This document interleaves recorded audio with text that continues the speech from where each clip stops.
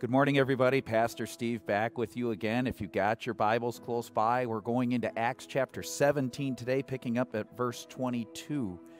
Before I get there, though, this has been a tremendous opportunity, I think, for God's people to show our communities and our world what we're truly made of. And we're seeing this from churches all over the place, doing going the extra yard to try and help the people that have been the most impacted by this virus and all the precautions that we have to take, that we wisely have to take.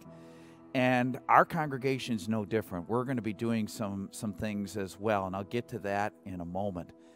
But it's times like these where really when we can't come to the church, that's not ideal, but it's going to be okay because we have to be the church. And we are not going to confine our mission and ministry just within the walls of a building. Now, with that in mind, let's go into Acts chapter 17. Paul has made his way to the city of Athens, and he's been kind of touring the city and seeing all the great architecture and all those wonderful things that they have in this city. And then he comes to a big meeting, a leadership meeting, and Paul, in verse 22, Paul stood up in the meeting of the Areopagus and said, "People of Athens, I see that in every way you are very religious. For as I walked around and looked carefully at your objects of worship, I even found an altar with this inscription, 'To an unknown God.' So you are ignorant of the very thing you worship, and this is what I am going to proclaim to you." So you see, we've got all sorts of people around us who do not know God. Maybe they got some ideas about God. Maybe they knew about Him at one time in the past. But as for right now, in this time, with our lives being what they are today, they don't know God. They don't know who He is. They don't know how He works. Who's going to tell them? Who's going to show them who God truly is? I believe the Lord is inspiring and empowering and equipping us to do exactly that, just like He did with Paul. So Paul goes on in verse 24. "The God who made the world and everything in it is the Lord of heaven and earth, and does not live in temples built by human hands. And He is not served by human hands as if He needed anything. Rather, He Himself gives everyone life and breath and everything else." Everything we have comes from God, and everything that we have and all that we are is intended to glorify God. We return to Him with thankfulness and praise, and yes, we even give our gifts and our offerings to Him. But that's not because somehow God has a gap in His life that we're trying to fill. That's our expression of our thankfulness, our love for the God who has given us, provided us everything. But the main reason why God has given us these gifts is not for ourselves. Certainly He's going to provide for us to take care of our families, our house and home, and try and keep us healthy and well-fed. Those are all great things and necessary things. But ultimately, the gifts of God are given to reach our neighbor. I'm reminded by this passage of the words from Martin Luther. God does not need your good works, but your neighbor does. And that's really what Paul is getting at here. That God and our relationship with God and our service to God is not confined within the walls that we have built to house our worship and our Sunday school and those other ministries that we carry out.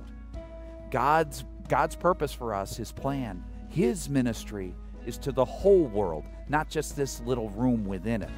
So Paul goes on to say, "From one man He made all the nations, that they should inhabit the whole earth, and He marked out their appointed times in history and the boundaries of their lands. God did this so that they would seek Him and perhaps reach out for Him and find Him, though He is not far away from any one of us. For in Him we live and move and have our being. As some of your own poets have said, we are His offspring." God is never far away from any of us. Jesus says, "I am with you always to the very end of time." And that includes the times when we're stuck at home together or we can't go where we want to go. But Jesus continually, He comes to us and He stays with us by the power of His holy word, by that saving grace that he pours out upon us every day. So we need to convey that closeness, that proximity of God to our friends and our neighbors when God presents us with the opportunity to tell them, to show them what the love of God looks like and sounds like and feels like. In verse 29, therefore, since we are God's offspring, we should not think that the divine being is like gold or silver or stone, an image made by human design and skill. In the past, God overlooked such ignorance, but now he commands all people everywhere to repent. For he has set a day when he will judge the world with justice by the man he has appointed. He has given proof of this to everyone by raising him from the dead. Our God is a living God. Our Savior Jesus Christ is alive and well and living in Greenville, living in us. But he does not intend for salvation to stop with us, with our hearts and lives, with our families. This gift of grace is intended to be shared, to be spread all over the world.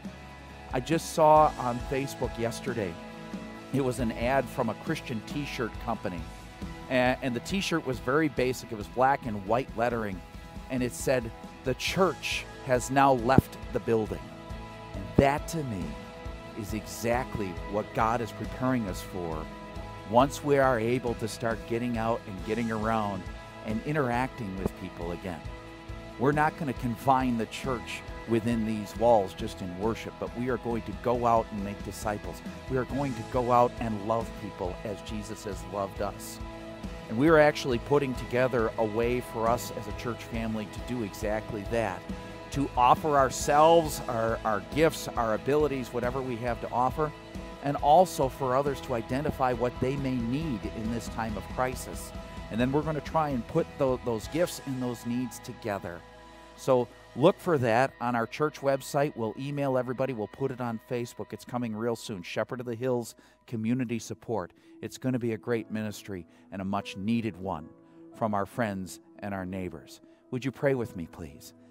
Lord Jesus, bless us during this time, that you would continue to strengthen our faith and prepare us, Lord. Equip us for that first available opportunity when that love that you have brought into our hearts and into our homes is the love that we will bring through your power, through your Holy Spirit, that love we will bring into our neighborhoods, our communities, our schools and our workplaces, and everywhere else you send us, Lord Jesus. May we live the love that you have given to us. In your holy name we pray. Amen. Have a good day, everybody.